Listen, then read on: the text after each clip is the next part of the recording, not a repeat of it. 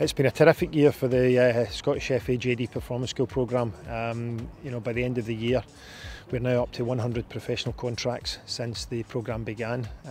8 of the boys, the 16-year-olds made their Scottish League debuts this year. I think for me, in the 4 years in the performance schools, we're looking to breed habits into these young players, habits that identify to a Scottish player of the past, and it'll be a Scottish player of the future. So we're looking for technical skills, we're looking for awareness that we once had as well, but ultimately we're looking for that desire to play for your country.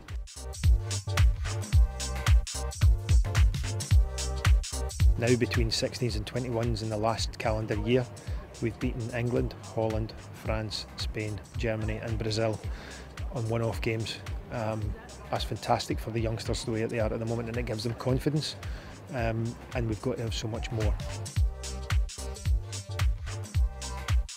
There's been a lot of highlights in the last year with our youth teams, especially some of the kids coming through. Young Dapo came through and has scored the winner against Germany this year.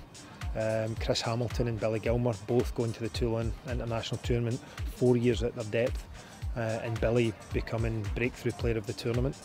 And Anthony McDonald and Harry Cochrane both doing very, very well with Hearts this year and being involved in their first team at 16. And Dean Campbell, Dean becoming the youngest ever Aberdeen player last year when he made his debut, has had more games this year and was on the bench at the weekend. So we're starting to see the fruition of this programme.